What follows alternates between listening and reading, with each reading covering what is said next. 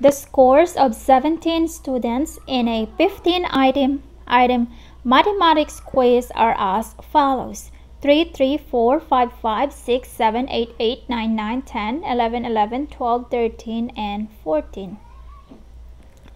Now they want us to find the first quartile, or the quartile 1. So the first thing we do is to arrange the number if they are not. So it looks like it is already arranged.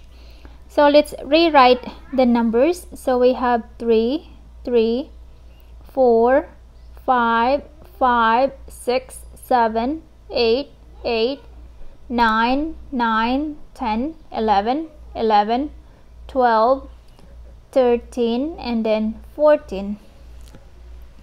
Now in this kind of problem, the first thing we do is to find the median, or the second quartile. So there are 17 students. That means that there are 17 numbers. So 1, 2, 3, 4, 5, 6, 7, 8, 9, 10, 11, 12, 13, 14, 15, 16, 17.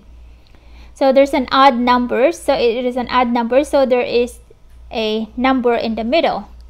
So let's find the median. So this one, the number in the middle. So boom, boom. So it's this one. So this is the number.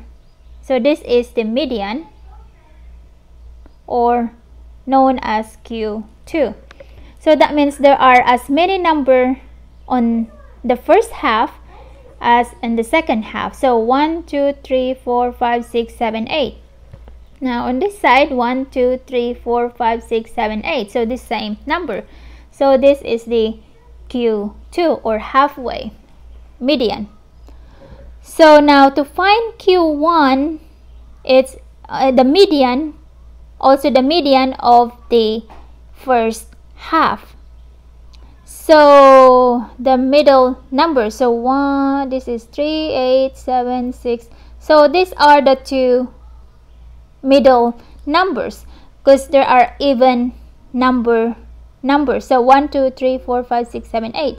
So it's an even number. So the Q1 is the average of the two middle numbers. So Q1 is equal to 5 plus 5, now divided by 2. So it's 10 over 2, or this is equal to 5. So that means that Q1 is equal to 5.